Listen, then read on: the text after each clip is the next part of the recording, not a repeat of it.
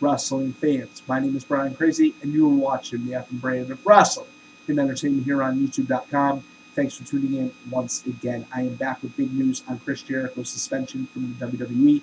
But before we get started, please check out the official website of the F and brand at FightNationWrestling.com, my new Twitter at BrianCrazy2001, and also my new channel here on YouTube, Fight Nation Wrestling.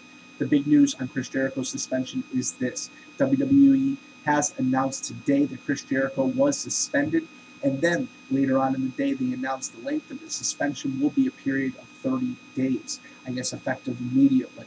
I can't wait till Chris Jericho makes his return to WWE TV, but what happened last night shouldn't be excused. Desecration of any flag is just not acceptable, and I understand he was doing it as part of a sports entertainment routine. I understand it's a scripted show, but I guess a lot of people in attendance just didn't see it that way. You got to be very, very careful, not only in our own country, but any country you go to. You got to make sure you know their customs. You got to make sure you know their laws. And even here in the United States, that is a punishable offense if you desecrate the flag.